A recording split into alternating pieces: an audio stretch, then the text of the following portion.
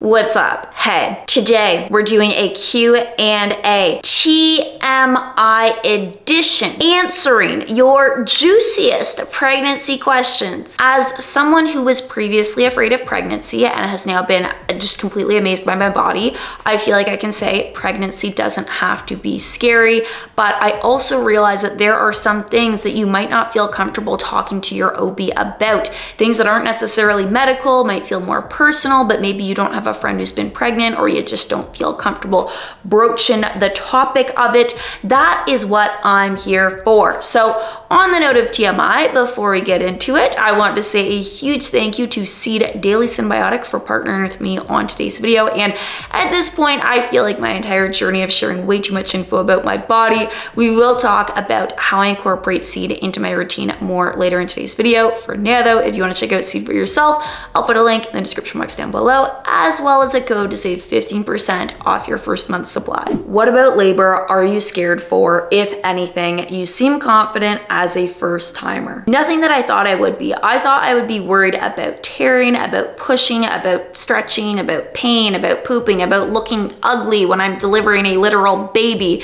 Things that I feel like are often portrayed in the media or like just used to describe delivering a baby as this icky but necessary experience that happens in between when you've got the cute belly and when you get to meet the baby. That is not to say these things won't happen, but I've done my research. I understand what can happen during delivery, the likelihood of different things happening.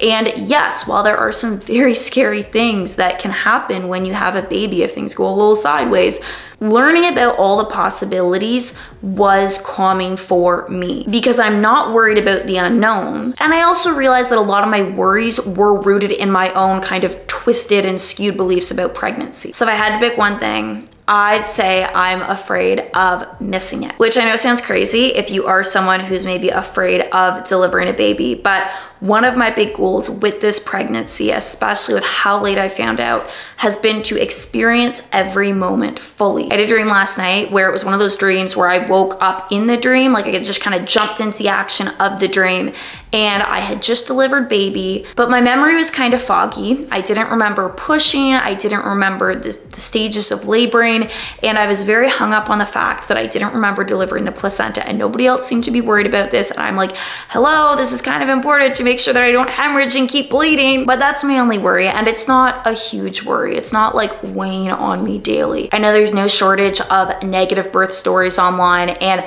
I get it. It can be tempting to read them. They're entertaining in like a gossipy kind of way. And I understand that it's probably validating for women who've had traumatic birth experiences to connect with other women who've had traumatic birth experiences and feel validated in that or just feel a little bit of sympathy. But being perfectly honest, speaking at least for me, it is not helpful to share these with first-time moms or with women who are feeling anxiety going into delivery, because many of these situations are as a result of something that you couldn't predict, that you couldn't control, or that are very, very specific to you, that are not going to apply to everybody. And so as somebody who is going into labor and delivery, is trying to prepare mentally for this major event, you can't control, you can't predict if a situation like that is going to happen. What you can control is the content you're consuming, and as a result of that, to a degree, the way that you're feeling. I am not choosing to carry that anxiety with me. Gotten any hemorrhoids during your pregnancy? No, but I did get an anal fissure, which was an experience. Hemorrhoids are swollen blood vessels in your bum, whereas anal fissures are small tears or cracks in the lining going to the opening. Both are more likely to come up during pregnancy due to increased blood volume, pressure through your pelvic area, as well as constipation that can often come with pregnancy, resulting in harder or firmer stools. So what happened was, after the whole finding out I'm pregnant situation, which if you still haven't watched that video, I highly recommend. I think it's a little funny in hindsight, but after finding out I'm pregnant, there were a few crazy weeks where we had some health concerns with baby. Ultimately found out baby was healthy. I was settling into pregnancy. My digestion was doing pretty well, but There were a few days that I was off my routine just with going to medical appointments and the stress of everything that had been happening. And I hadn't gone number 2 in a few days. So you can imagine when I felt the urge to go, I was excited. I sat on the toilet. I was waiting, nothing was happening. So as you do, you do the little wiggle, you readjust a little bit, and I felt sharp pain. At this point though, I was committed. So whatever, got it out. When I went to wipe, I looked down and I saw red, bright red blood in the toilet, which at this point, after the previous few weeks, I was like, you've got to be kidding me. Ashton, come out. Am I being punked? Blood in the toilet during pregnancy is scary. So I got on my hands and knees, no shame. I was like microscopically looking at what was in the toilet, trying to establish which end this blood had been coming from. And thankfully, through my thorough inspection, I was able to determine that the blood was in the number 2. Still not great, but research, read a little bit online, and yes, everything was consistent with an anal fissure. It is the only time that this happened during my pregnancy, thankfully, but that was fun for me. As I said, this happened after a few days where I was not on my routine. We were going between medical appointments. Jeff and I did like a little baby moon because we wanted to celebrate the baby. But after this incident, I made a point of really staying on my routine, at least as it applied to avoiding constipation, as constipation is probably the biggest culprit of developing these symptoms during pregnancy. For me, this means eating regularly. This means getting enough water,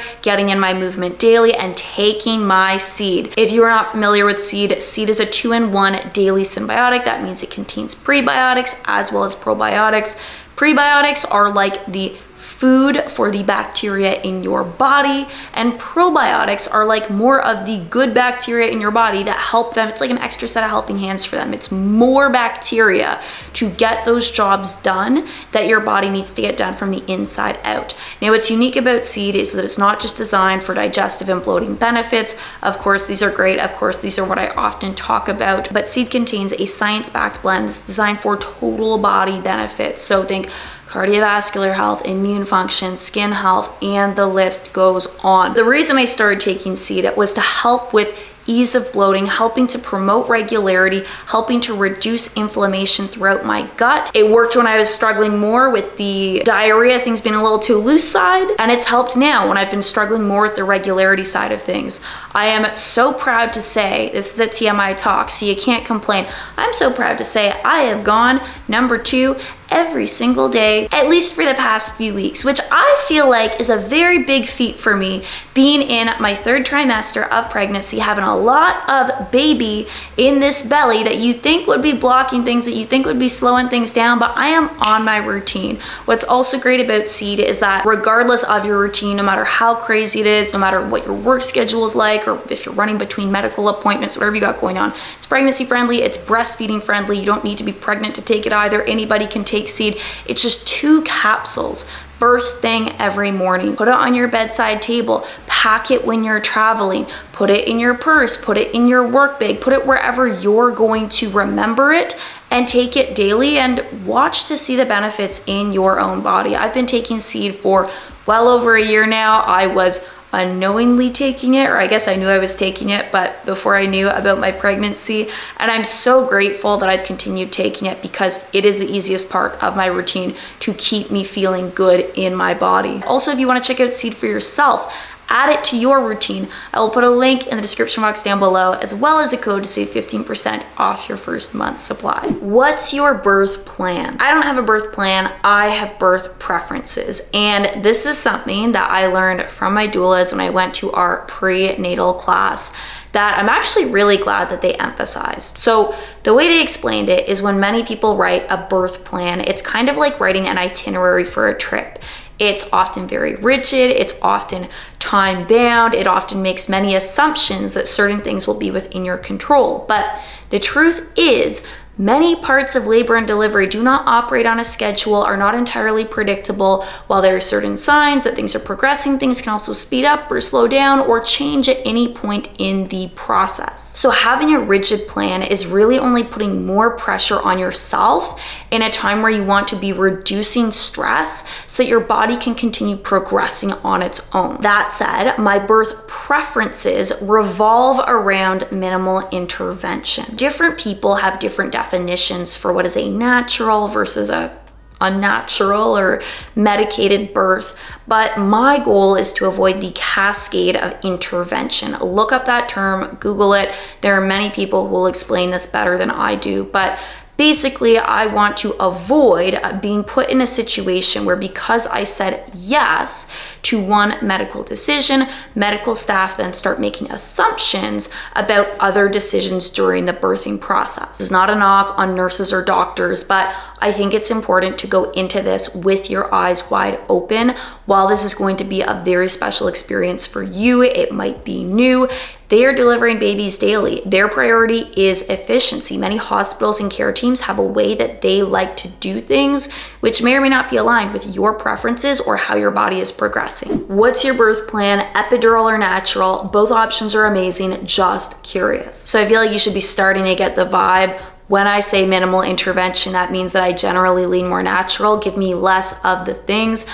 I am not planning on getting an epidural. The reason for this, at least for me, is that I want to feel everything. But what I really appreciate about this question is the emphasis that both are amazing, both are valid ways of delivering your baby, because I see so much arguing, so much shaming, so much judgment about this decision online, which I think is just kind of silly, because we're all on the same team. We're all trying to deliver a healthy baby. So as far as I'm concerned, if you got the baby, if you feel pretty happy about the baby, I don't care what you did in between. You're not proving anything to me. You don't need to prove anything during delivery. Change the scenery because it's getting uncomfy. But next question, TMI, but are you willing to talk about pregnant sex? Yes, this is a TMI talk Q&A. And I feel like there's a few angles here, but the first one that I think makes sense to tackle is attraction or body image during pregnancy.